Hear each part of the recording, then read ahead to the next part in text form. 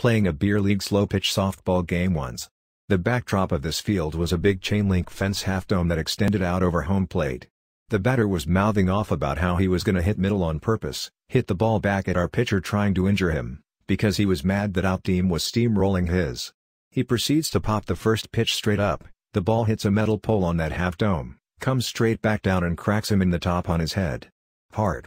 He falls to the ground, pops back up, walked back to the dugout, puts all his stuff away and left for the parking lot.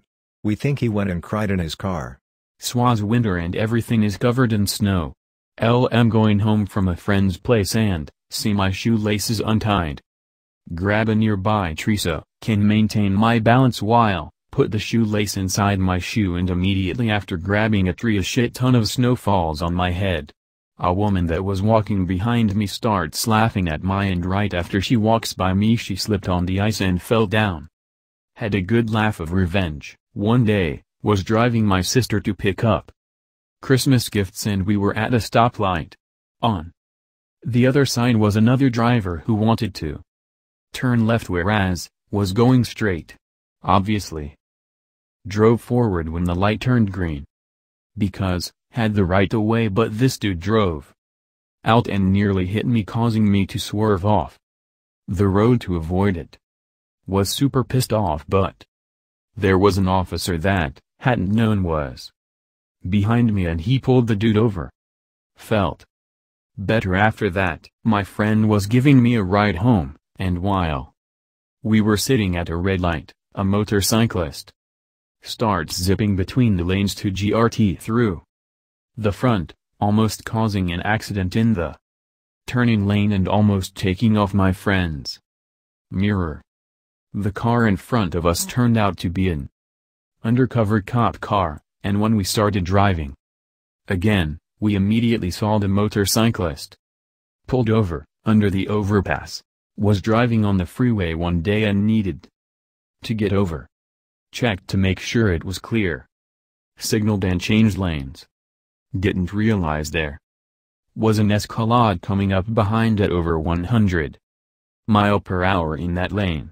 He was going so fast that the lane looked clear when checked 1 second ago. The Escalade decided to teach me a lesson by acting like it wasn't going to stop and plow into me. There were now cars on both sides of me, so couldn't swerve out of the way. So the Escalade screams up until last possible second and then hits the brakes hard so he matches my speed. About a foot away from my bumper. While this is happening, LM freaking out and wobbling the car. Cause, think LM going to get creamed. The cop that was 1 lane over and 2 cars back immediately flipped on his lights and pulled them over. That was quite a roller coaster ride of emotions for me. Pedestrian crossing the street. Everyone stops for him except one guy in the last lane blasts his horn and blows through the intersection, nearly running the pedestrian over. There was an unmarked police car right behind him that immediately pulled him over. Was driving from Chicago to Wisconsin one weekend. As soon as got on the highway, a car to my left decides he needs my lane this instant and pushes me out of my lane onto the shoulder. He continues to zoom around and almost hit another 10 cars or so just to get right back where he started. It was rush hour. We're all slowly going along the highway when, hear this boom.